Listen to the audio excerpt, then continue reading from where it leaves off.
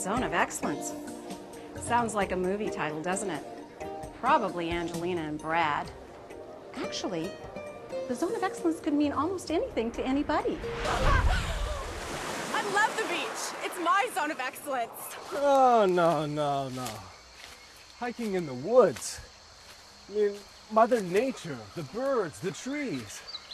That's the real Zone of Excellence.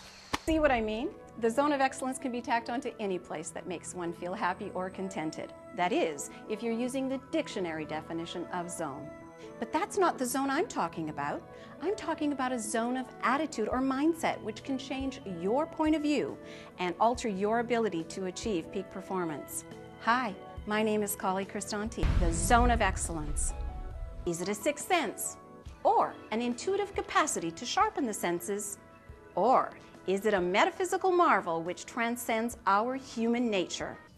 As a person who has been coaching elite athletes for years on how to get into the zone, I find the key is to connect personal beliefs and shared cultural values within the athlete's environment. Developing a connection with a higher power, however one wishes to define this, is essential if an athlete is to step beyond their physical limitation and into the zone. And that brings me here today, after 20 years of research and study in the fields of philosophy, mythology, and metaphysics, and working with athletes and business professionals. I believe the zone does exist and is attainable to those who have the will.